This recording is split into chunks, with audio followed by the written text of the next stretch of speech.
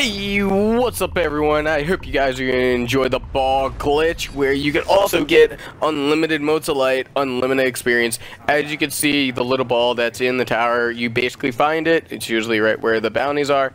Jump on top of that ball, and you'll be able to get unlimited motes of light. You are getting unlimited experience by running on this ball and really fast.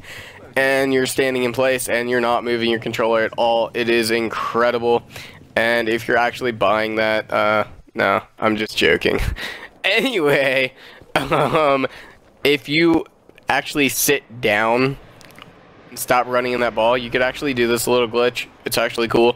But, obviously, I'm just like floating in midair. I look pretty epic. But yes, I'm still doing the unlimited motes of glitch, and I'll have 200 packages right when the Rise of Iron comes out. And you will definitely want to be able to subscribe to this video. Definitely share it with your friends, because it is definitely worth it. If you guys really are haters, don't hate, because just about anybody that does the glitch is able to exploit it. Actually, this was one of my people that actually emailed me. He sent me this video and showed me his video of being able to get unlimited motes of light. So if you'd like, you can be able to follow him and message him on Xbox. He'll be able to tell you all about it.